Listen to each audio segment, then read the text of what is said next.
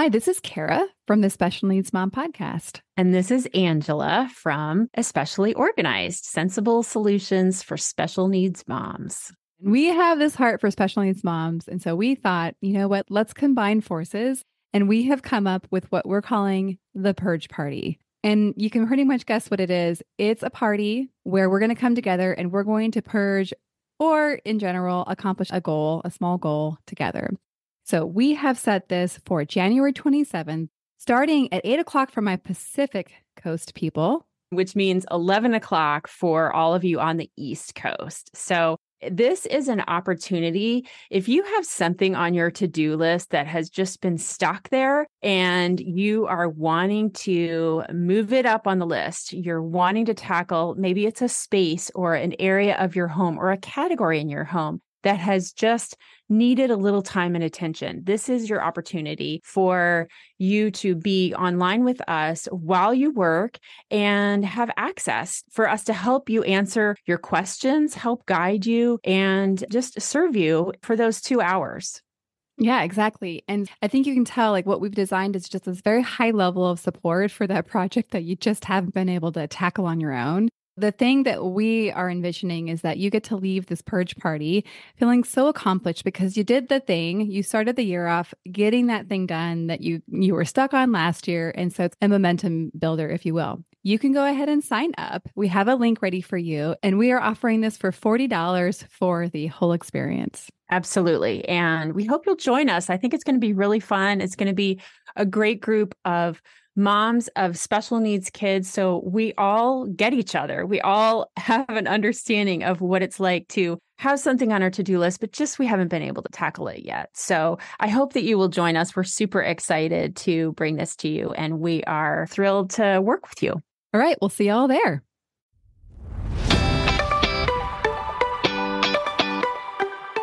Hi, I'm Kara, life coach, wife, and mom to 4 incredible and unique children. It wasn't all that long ago that my son received a diagnosis that had my world come crashing down.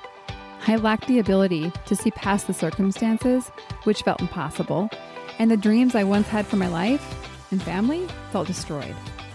Fast forward past many years of surviving and not at all thriving, and you'll see a mom who trusts that she can handle anything that comes her way and has access to the power and confidence that once felt so lacking.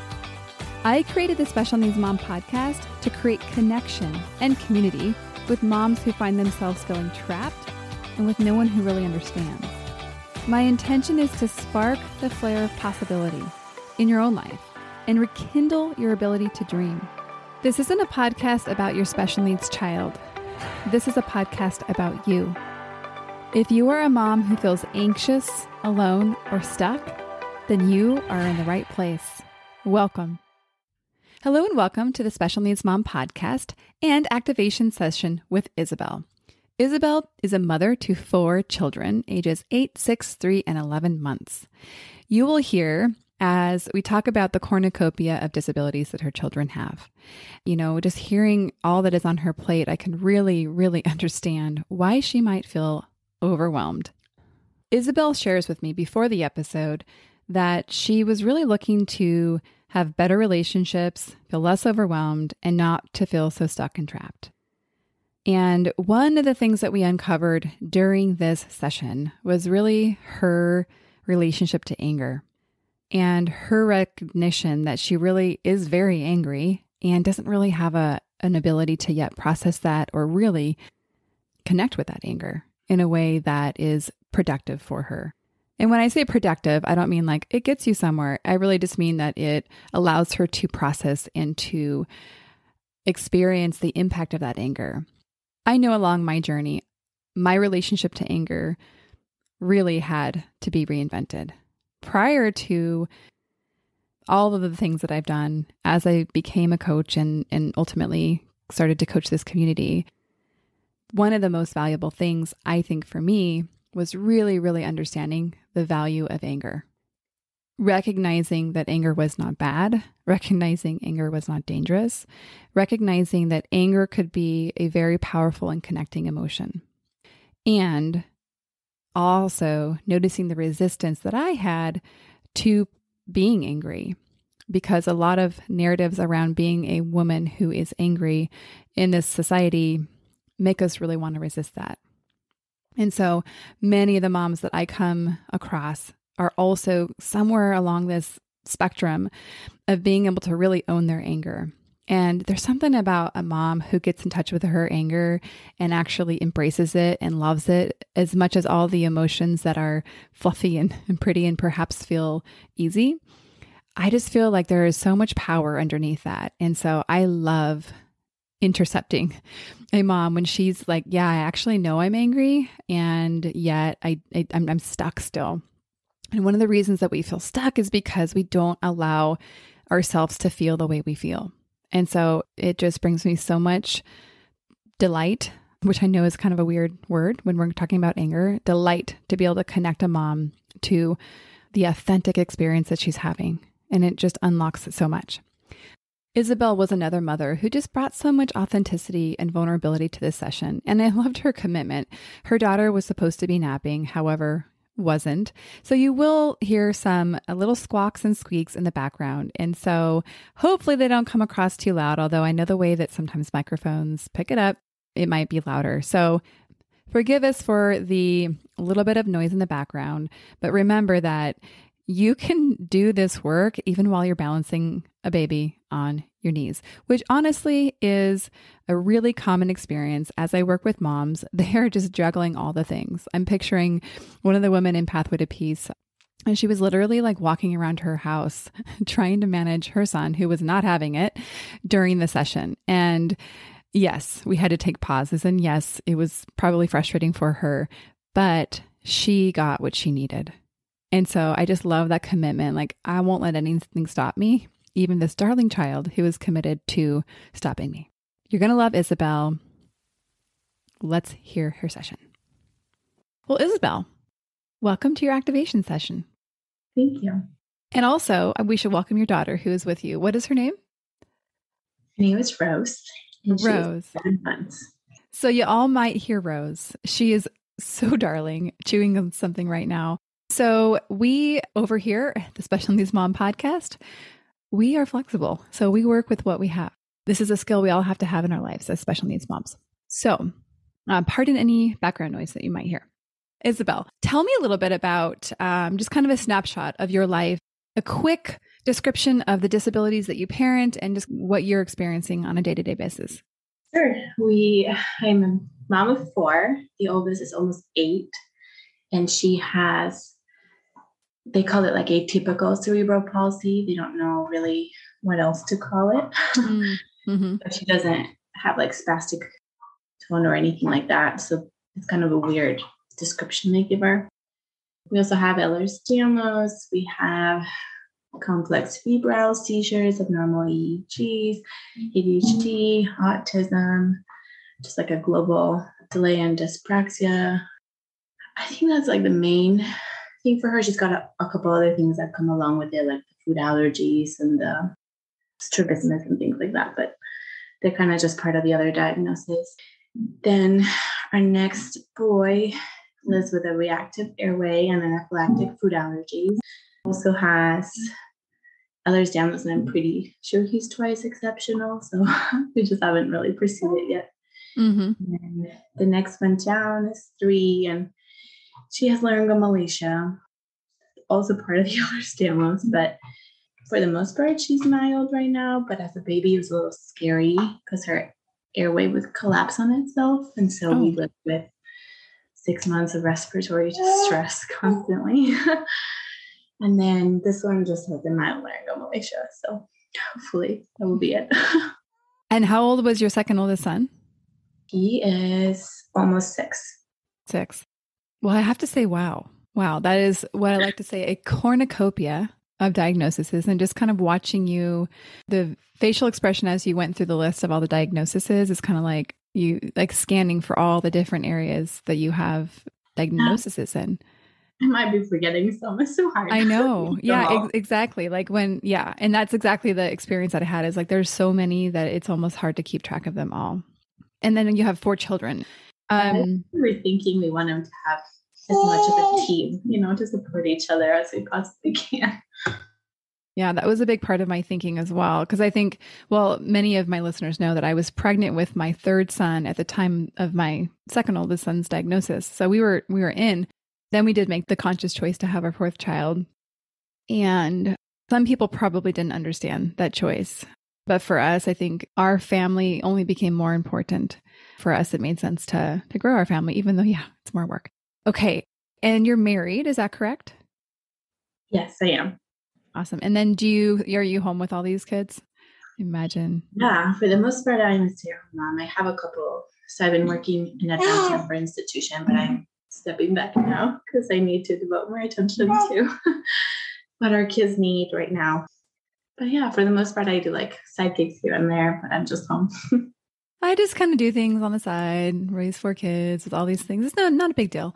I like the way that you describe that. So you've shared a little bit with me on your intake form about some areas you feel stuck, about some things that are happening right now.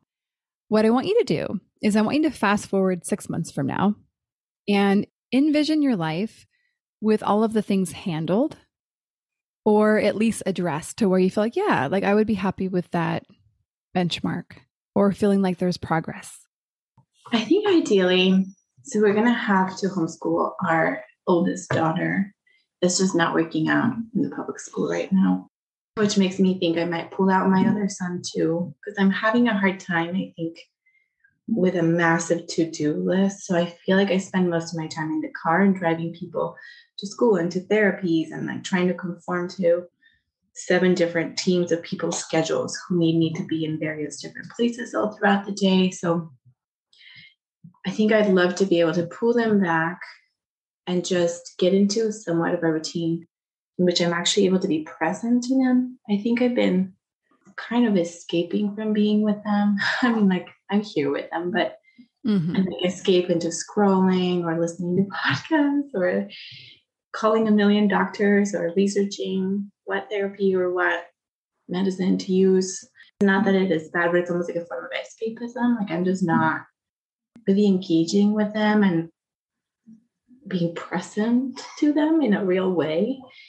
In some ways, I feel like if I'm not constantly on and doing things, I'm going to forget about something really important. And it is easier to just jump into my list of to-dos and worries in my head than sitting down to be with them.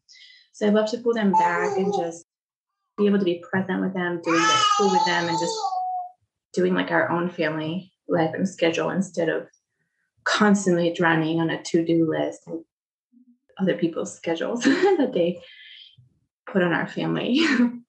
Yeah. I can picture this reversal where right now you're at the impact of everybody else's schedule. And I almost picture you in your whatever vehicle you drive, like literally kind of trying to navigate all this, which I know how this feels, and having no control. But what you're saying is like, I'm going to pull back and actually I'm going to create this place where people can come into. And I'm not the one that's frantically running about trying to get everywhere to meet other people's needs. Beautiful. All right. So we have this vision of you having this space in your home where you're more able to meet your kids' needs. And a byproduct of that would be meeting your own needs. Tell me more. You picture this 6 months from now. Everybody's at home. Everybody's receiving schooling and perhaps therapies at home. What else do you picture if all of the things are handled? I just want to be able to like clean my house and cook and enjoy time and like be able to set them in different corners. So like some of them are reading for part of the day. Somebody is taking a nap and things like that. So I can just have some time alone, care for the house. And I also have a little photography business, which I have not been doing a lot with. So I'd love to do that a little bit more again. And really more than anything, just being able to laugh with them and read to them again. With the pandemic and everything, we were homeschooling forever, and I really loved it. And I was able to do crafts and hands-on projects with them. But then I got so overwhelmed with everybody's needs and therapies. I mean, sometimes I have like 7 therapists a week on top of me telling me how to parent, putting me in multiple different directions and, having to do all the exercises. I wasn't able to do any of what I liked doing with my kids, which was like crafts and homeschooling. And instead I was doing all this other stuff to the point where I just really burnt out after that period, even though we started outsourcing school and therapies again. It's like I just didn't have it in me to sit down and like color with my kids anymore. Like I was just so tapped out that I couldn't even do the things I wanted to do with them, you know? Yeah, I can totally picture that. It's like you were already giving everything that you had. And what we know is having fun and enjoying from when our needs are not met is really, it's like walking uphill. Well, that doesn't sound that hard. It's like, well, let me come up with a better example. It's doing something really hard. Let's just leave it there. The way that you pictured and were describing, I hear that you want calm. You want calm in your home. Like this, the way that you navigate from the different spaces, the way of being that I heard you describing is just very calm and organized and planned and really in charge, which then creates an easier structure for then you to ease into the laughter and to the play and to the parts that you probably had dreamed of as becoming a mom. Okay. Beyond what you've already shared, what do you feel like are the biggest obstacles keeping you from that right now? I think some of it is practical because we're still in school right now and we still have a million therapies to get to. Some of it is just me though. Like I am having such a hard time. It's like I want to be present with them and I just can't. I just feel so like I can't sit down to be with them. And I don't know what it is. I think I was just so burnt out of this. I haven't found a way to get out of that. Okay. Thank you for sharing that.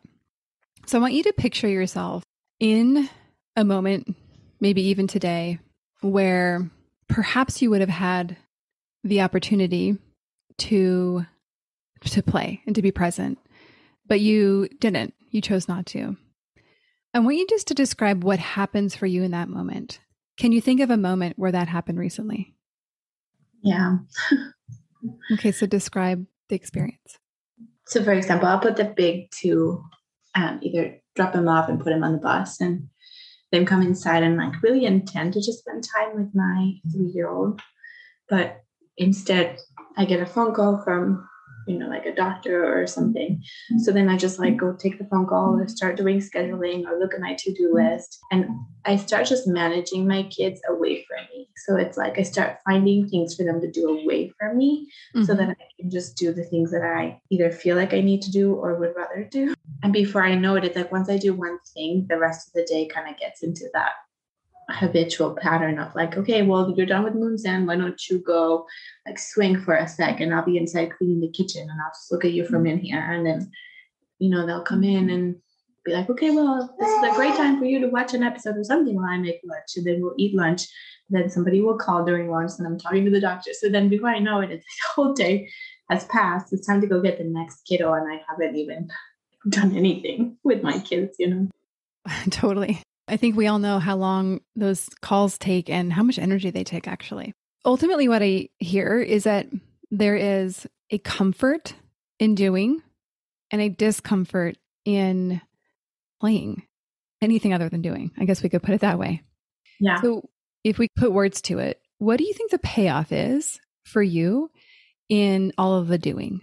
What do you get out of that? I think some of it is just their satisfaction in finishing tasks. Feels nice to get something done, especially if it's not just about to get on done because somebody's going to do something. But some of it too, it's like there's so much going on in my head that it's just hard to snap out of it. So I'm just thinking and I'm just feeling, and I'm so much more preoccupied with what's going on inside of me than what's going on around me in my house. Yeah, it's like I can very much just picture the experience. It's almost like there's so much energy in the swirling thoughts. There's so much consumption there that, of course, there's no ability. Actually, and I want to really recognize that you, in those moments, I would say that you don't actually have the ability to sit and play. It's not accessible to you. And so I think the work here for you is to really look at what you need to do to, I would actually say, self-regulate, to really regulate your system down. Because really what's happening is your nervous system is so activated. So it's in this kind of hyper aroused state. And it's really happy to be doing stuff because it feels like if I do stuff, I'm going to be safe, which is not true, even though I would agree that it is satisfying to get stuff done. I want you to equate the doing stuff is also a way that your nervous system is staying safe. It thinks this is safe. I can keep my kids safe. I can be safe. I don't have to deal with the variability of what's going to happen with my kids. I get stuff done, which I think is important to be safe too. You're nodding, so it seems like. So I think it's important to mention that because I'm a big proponent of thought work, really looking at the thoughts we have. Our thoughts determine our feelings, and those ultimately create our actions and then our result. However, if we don't first regulate our nervous system, we won't be able to access that. Like it's not accessible to us. And so the first thing, the step for you, I think, is in regulating and actually doing what you need to do to get yourself down from this swirly spinning state. And I'm pointing to my head because I feel like this all happens in your head. Not that you don't have a physical experience, but it's like, I feel like the energy is very head based. And so ultimately it's like we're shifting the energy to kind of ground you and to slow you down, to actually tell yourself that you're safe and to see then what's accessible for you then. Yeah. All right, I want to map this back to the evolution of the special needs mom, which is just kind of a framework that I use to describe where we are so we can help get to the next step, if you will. Even though I want to make sure that it's clear that it's like, if you're at any point in the stage, it doesn't mean you're in the wrong stage. It just means that's where you're at. And by moving to the next stage, it's just the opportunity that we have to get to know ourselves better and to live a little bit more from a place of intention and desire versus kind of impact of what's happening to us. What I'm going to pinpoint on is that likely because of this one-sidedness with you putting all of your energy into managing, and that's very control-based, which is very fear-based, that this puts you in the second stage, which is what I call stable yet self-sacrificing. And I think you're at that place where like to get to the next step is actually saying, ugh, like I don't want this anymore. I see that this is ultimately not the best way to help my kids because I think you are you want to have the experience with yourself, but you also probably see the impact of a mom that is not present for their kids. So I think it's like you see both sides of it. Does that sound accurate with kind of what I'm describing? Yeah. And I feel like I've been there for years. I just can't get out of it. I mean, I think probably our hardest year was 2019 to 2020. But I think it's been really long and drawn out because at first, like nobody even believed me something was wrong with my kids. So it took so much fighting with every doctor and, trying to sort through like, how do you tell family that this is going on when family just would rather be in denial about any of this? Or like, how do you tell your friends and like your friends can't really understand and everybody just jumps in trying to be kind, but to tell you that like, no, every kid is clumsy. I'm like, no, it's probably nothing. And she'll probably outgrow it and it's really not a big deal. So it was like a lot of fighting in the beginning, a lot of being overwhelmed. All of a sudden in 2020, maybe 2019, right before the pandemic, it got really, really crazy because it was like, we have one kiddo with special needs that now it's kind of obvious. And then number 3 is born and like, we didn't know.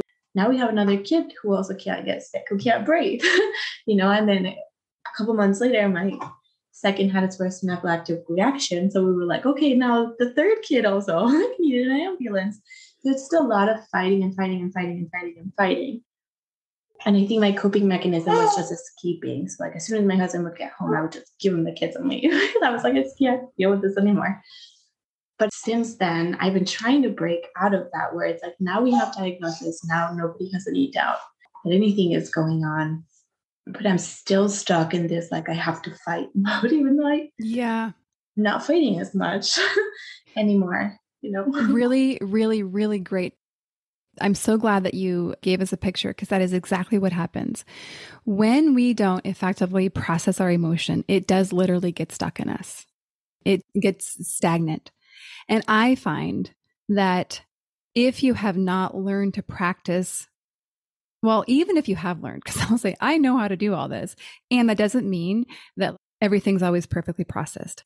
We as human beings have thoughts and feelings about feelings, and sometimes we avoid them. So that's just kind of how it is. And when we haven't really learned this skill, because I actually want to identify it as a skill of processing our emotion, then it's kind of like every once in a while, you'll have feelings exploding out of you. You feel out of control. I do feel a little bit out of control of what's going on inside, where it's just like, I'm so stuck in like fighting, and I am so stuck in feeling different from everybody around us. And I think in some levels, like at first there was a lot of grief from it and a lot of fighting. And I think the grief has subsided, even though it does occasionally hit me, because like you say, there's like a moment before and a moment after. Like I think of the person before any of the seizures began, where it was like, that person doesn't exist. I probably won't exist anymore, but I think I'm more stuck in like an angry phase now, where it's like I'm fighting with people for like years to get diagnosis and IEP teams and, just like a whole lot of people. I just guess I need to fight. And then on top of it is the more personal relationships in which family and friends or just acquaintances would rather pretend like what's going on isn't going on. So I feel like all of my reactions are anger, which is bad. I'm like so angry at what I see my friends do or something. And I mean, I'm not angry. Like I don't dislike my friends. And I'm like, oh yeah, life is that simple. Like I'm pretty cynical in general. It's no wonder. Well, no, I totally get that. And I think when we have anger and any emotion unprocessed, it does sneak out. And so for you, it sneaks out in a little bit more judgment and cynicism. I'll just say when we haven't made peace with certain parts of our life, then we do this thing called comparing. And we look at other people's lives and we say, we have it worse than them. Or I shouldn't feel so bad because they have it worse than us, right? Yeah. So I'm sure you could find somebody that in your vision has it worse than you to try to help yourself a little bit better, which maybe helps a teeny bit, but ultimately it's not a good solution. And so I think the thing that I want to invite you to is to really process this emotion. And I will give you tools offline. I won't go over them today, but I'll make sure you have several options. And the way, actually, I had this idea yesterday, and it was in the area of anxiety, because this week I'm just really focusing on my own anxiety because we have a lot of stuff happening this week. And I just noticed my nervous system was like, whoa, we are not okay. But it happens in all sorts of subtle ways. It's not like telling you, Kara, I have anxiety. It's more like, I think I'm having a heart attack. Yesterday, I was like, I think I'm having a heart attack when I was driving. Because my hands were like a little bit numb. But don't worry, I didn't have a heart attack. Okay, processing emotions, our body will tell us what's going on. And when you learn to really connect with your body, it is so, what word will I use for this? It feels, I guess, so hopeful. Because what's happened for you, I think, is you really disconnected. And that is, I want to point out, is a survival technique. And it's been a very effective one for you because guess what? You survived. You are here. You got through all of the awful moments that you had to just get through. And so your body did a wonderful thing by just isolating you from actually feeling the feelings and being able to process it. And so now is the time that things are stable enough. You, like you said, you have the diagnoses, you kind of have a vision for what you're going to do for school because you know it's not working. And so now's the point where I think what I hear is that you're trying to kind of complete the process. Like you are intellectually aware that you want to do something else. You want to have a different experience, but your body is on a different page. And our body always wins. So the work for you, I think, starts with physiologically processing the emotion and getting really good at paying attention to your body and having that be an indicator for you of what you need, because your body is going to tell you what you need. So I was thinking, oh my gosh, it'd be kind of fun to put all the different ways, all the different tools that I use or other people use to process any given emotion, anger or anxiety, and almost cross off the bingo squares, like trying them all out, because what works for one person doesn't necessarily work for another. And what works for you one day doesn't necessarily work for you the next day. And so bingo was like the picture I had, almost just as having a spirit of experiment with it. And so what I'll give you is, I won't have a full bingo set, although hashtag goals, but I will give you options to choose from to engage with your body and process your emotions, specifically anger.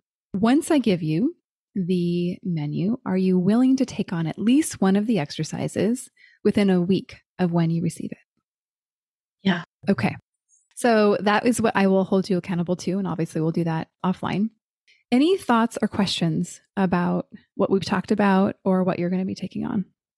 No, that sounds great. I feel like because I've gone to counseling for like 5 years trying to deal with like the anxiety and PTSD over, like all this stuff. I never seem to get the follow-ups, like dealing with the actual emotions. It's like I can understand a lot of what's going on.